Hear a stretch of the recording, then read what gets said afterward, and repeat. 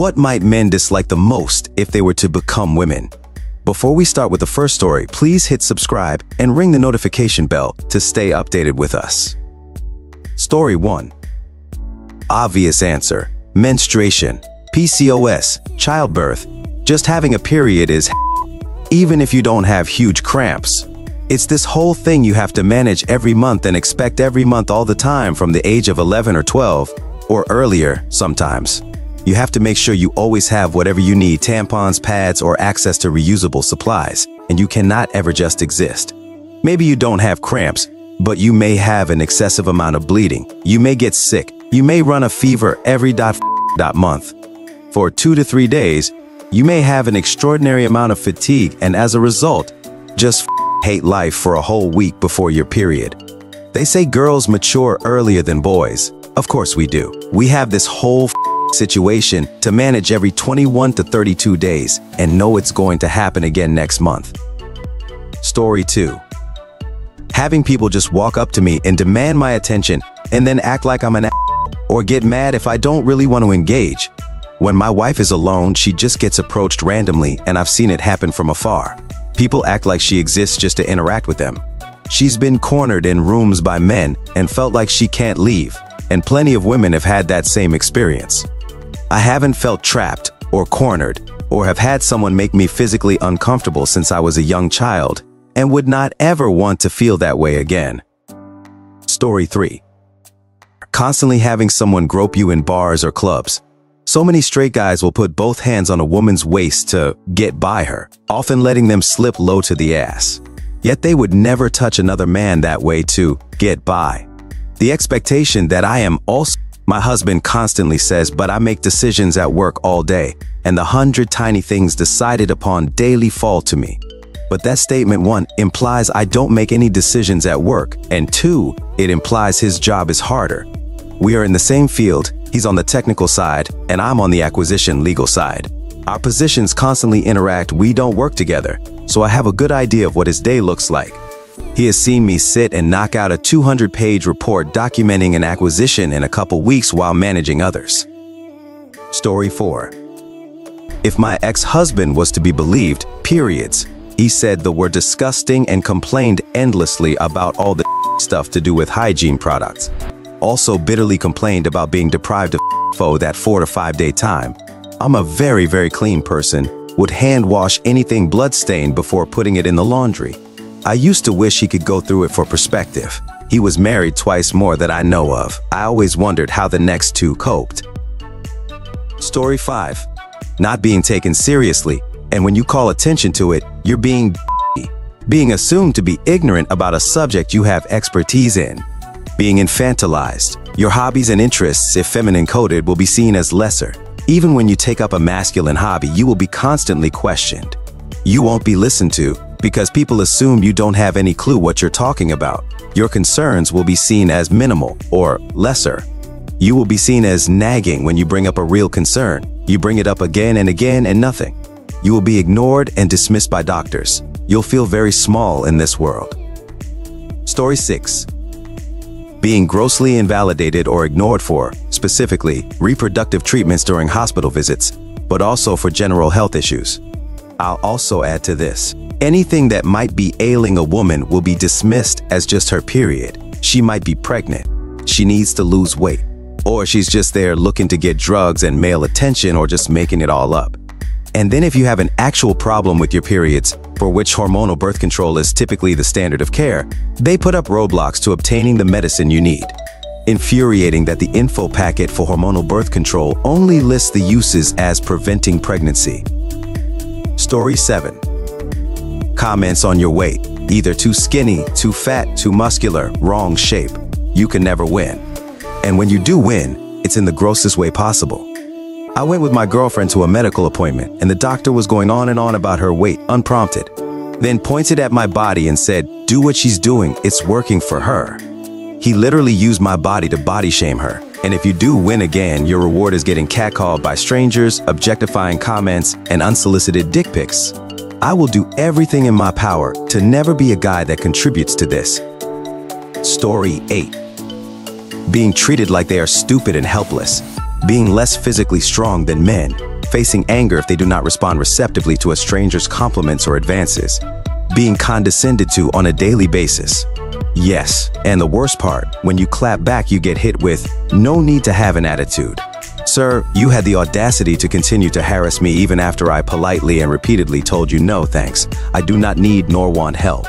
I had a guy I didn't know come up to me, telling me I was using my program wrong, I wasn't, and proceed to rip my computer mouse out of my hand after I refused to give it to him so he could help.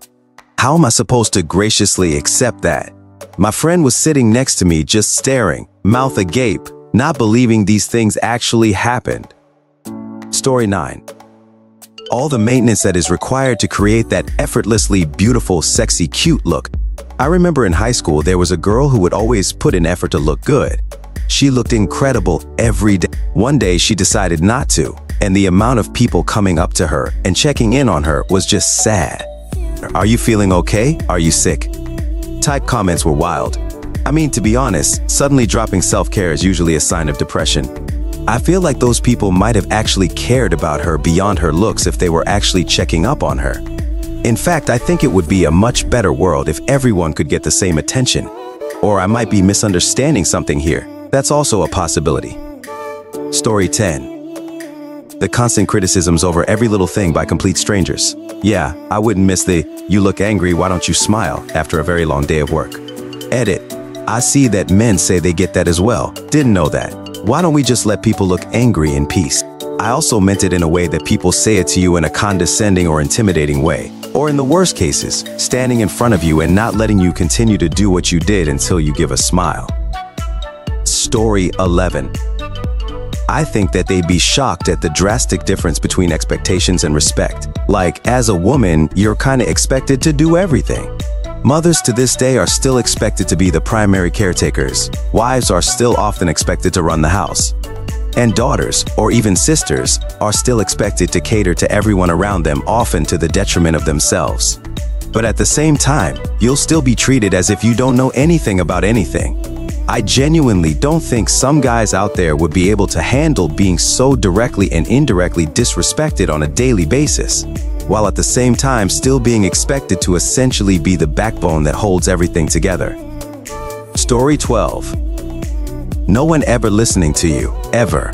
Everything you say is questioned, or you say things at work and everyone acts as if they've gone spontaneously deaf, until a man.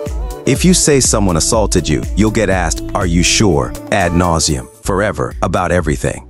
You will never just be believed, never. Someone will always ignore, belittle, or question you. 3 women and 1 man in my department at work before I was laid off. All on the same level with the same job description. 1 woman being the manager. And we would be asked opinions on things, like how to go about fixing a certain issue, etc.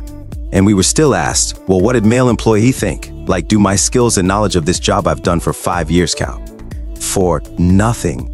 The male employee was older and out of the loop with the way new things were working. We had, if anything, more knowledge than him on how to efficiently do our jobs. Yet we were always questioned like silly little girls who couldn't possibly know anything. For a time, my husband worked in the same department, and no, my male boss thought my husband was doing my work. When honestly, it was the other way around. I was working huge projects and helping my husband get things done while he was swamped. The audacity. I worked in it, a heavily male-dominated industry. For years, there were almost no women in that department. It was rampant with sexism. Some of the comments and conversations were shocking. Story 13. Trans man here. I've lived as both a man and a woman in my adult life. A couple of things. Women don't get taken very seriously in a lot of aspects, especially in certain subcultures. I grew up in the American South, and there was always still a lot of "oh sweetie" type patronization that I just haven't experienced as a man, and I think a lot of men would be wholly unprepared for it. Not that every man is always taken seriously, but a lot of men I've known are generally used to being at least listened to when they've had a complaint or something, for instance at work. Secondly, women also are expected to be pleasing and accommodating and not raise a fuss or be rude. A great example I have was when I was living as a woman, as a vet tech, in a very rural place. I was up front with 2 other technicians, a man and a woman, when a client came in the door. He was an old man who we all recognized, and he would talk a lot just about the good old days and folks he used to know and all. That every time he was in, and we were busy. He came up and started chatting with all of us, and about 30 seconds later, my male coworker just kind of waved and walked away. The woman and I, bound by our upbringings, felt compelled to stand there going, "Oh wow, that's so interesting," for the next hour, while trying to gently steer the conversation towards us leaving and getting back to work. But if we had done the same thing as he did, it would have been rude, and we definitely would have been scolded. Lastly, but really in the same vein as the previous bullet point, there's a lot of difficulty if you want to be direct about something as a woman. When I lived as a woman, I'd hear from my husband, "You need to march down into your boss's office and tell him, this is how it has to be. You can't do X and Y and more, that's not okay," and so on. He didn't seem to understand that the reaction to pretty much any woman doing that is immediately going to be, "Ugh, what a bitch," and nobody will ever listen to the rest. Even if you're making a good point, it doesn't matter. Those are just some things that come to mind. For what it's worth, living as a man does come with some unique challenges too. Story 14. ITT men's responses to what it's like to be a woman, not knowing how bad it actually is. The worst thing about being a woman is the patriarchy, and women being inherently expected to cater basically in every aspect to men. At home, we are expected to do literally everything. When children come, we are expected to do everything. Even at work, we have to act like men to get ahead. People saying periods, bras, and catcall, not get it. And even when women do try to act more masculine at work, it's like walking a tightrope. Only it's not a rope, it's a string. Being aggressive is overlooked for guys. Women who do it are bitches. Try to take charge of a team in chaos, even though you don't have the title to do so. A dude is showing leadership. A woman is overstepping. Men get promoted on their potential. Women have to do work a level above their title before they get the promotion and the raise that comes with it. Even trying to talk sports, a guy does it and it's normal. A woman tries it, even if she is passionate about sports and she's trying too hard. Bosses will just assume you don't want the challenging assignments or business travel and just pick a guy and tell you later. All that. And then yeah, when you get home, you're expected to do all the cooking, cleaning, remembering if you need butter or laundry detergent. Planning vacations becomes your job, buying gifts for the holidays. Also on you. You'll be lucky to get a robe. Deciding if you need a cleaner, plumber, handyman will be your job. And picking them, and scheduling. Oh, and by the way, trying to smooth things over when anyone is upset is also going to be your job. Far worse after kids come. There's an automatic default if you're exclusively breastfeeding, but soon it's mom's job to do everything. The baby takes the bottle from you better. The baby calms down faster if you go soothe them, and I've got a morning meeting again. I don't know how to do all this laundry without shrinking everything. Oh wait, kids grow? What size clothes, shoes do they wear? I can't remember. They need to see doctors on the regular? Who can keep track? Who is their pediatrician? And the dentist for baby teeth? Kids go to eye doctors too? WEHE. You have to plan outfits for spirit days at school? I'm lucky if I remember what grade they're in. And I'm supposed to care about their teacher's name or their favorite subject? No way. You're supposed to bring a gift to their friend's birthday party and wrap it and remember the date and location? Insanity. Story 15. Trans masked non-binary person here. And because I have a foot in both worlds, I think it'd be the fact that when I presented female in work and social situations, my opinion wasn't respected. I wasn't listened to. I was dismissed, exploited, and underpaid. And now that I present more masculinity, my boundaries are less likely to be challenged. People are more likely to listen when I speak. And men make room for me. It's been a wild ride to realize that people are treating me so differently based on the assumptions they're making about who I am. And it really changes the way people interact with me. Alright folks, that's a wrap. If you like this, please hit the thumbs up and subscribe to the channel. You can also share your thoughts in the comment below.